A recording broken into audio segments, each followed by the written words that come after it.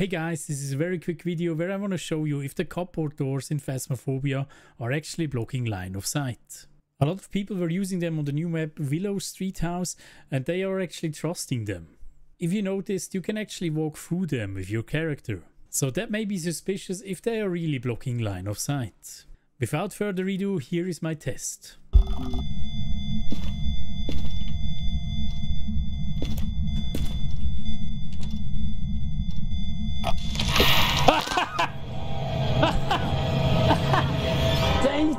They block shit.